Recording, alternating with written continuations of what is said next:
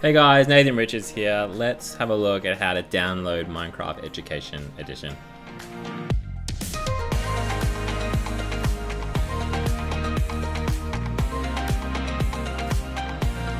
Okay, cool. So what you need to do is go to the Minecraft Education Edition website.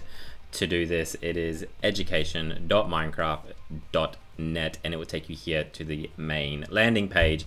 What we want to look for is this one here, which is how it works. So to download, we just want to click here. So then it will bring up this page, and what it does is it recognizes the device that you're on. So I'm using my Mac at the moment, so it knows here that I'm on my Mac. So if you're on a Windows, you'll see the Windows icon, so on and so forth. Now, if you're not sure if your device can actually run Minecraft Education Edition, what you can do is click here on this link, and then it will just tell you if you're good to go or not. If you're not, it will give you some advice. If that happens to be wrong, just scroll down, guys. There are 4 possible platforms that it is available on, and you can also click here to download it from the Windows Store if you prefer. So to download that, we're going to click here. Okay, so perfect. So on a Mac environment, you are going to have to pick that up and drag it into your application folder. Windows will be a little bit different. It will run you through a basic Windows device setup. You can open and click on Minecraft, which will load. So Minecraft's loading, and then we're going to get this screen here. Now you do need to have an Office 365 account for this to work at the end. If you don't, I can kind of show you where your IT admins can go to look at that process. So here, if we're going to click on sign in, it's then going to go through this process. It's going to ask me for my credentials, so I'm going to pop them in. We'll come back, and there it is. There we are in, nice and simply done. Then I can come through here, I can go through the process, start playing, start loading lessons.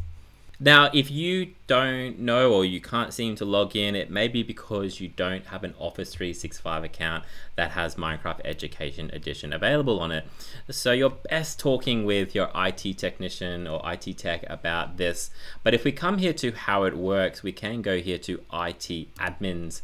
When we click on IT admins, it will bring up this page about getting Minecraft and kind of the steps that are involved around licensing agreements and support.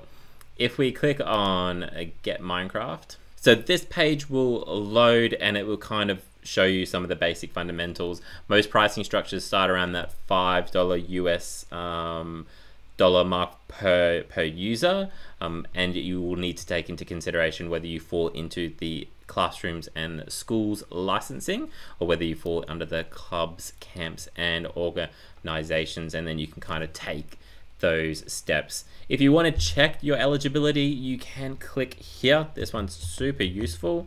So you can come down here to click on checking eligibility. This will come up, and then you can type in your email address. From here, you tell it whether you are a teacher or a student. So in this case, I am a teacher. And then it's told me, great news, you have an account with us and you can sign in.